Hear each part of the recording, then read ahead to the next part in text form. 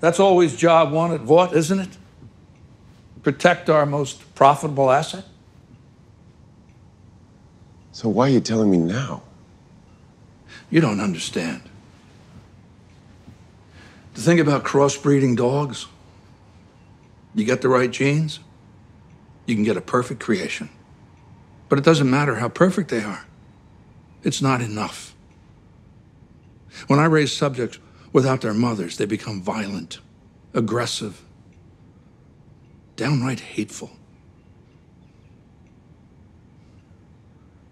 You should have been raised in a home with a family who loved you, not in a cold lab with doctors. And yet, I turned out great. When I think what it's done to you, and what you can now do to everyone else.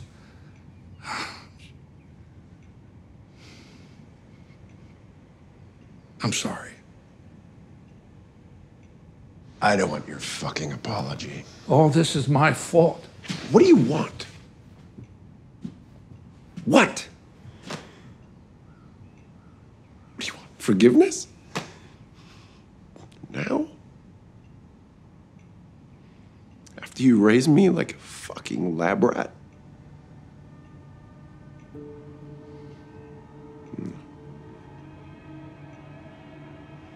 Too little, too late. I don't want anything from you, John. I'm just an old man thinking about his mistakes.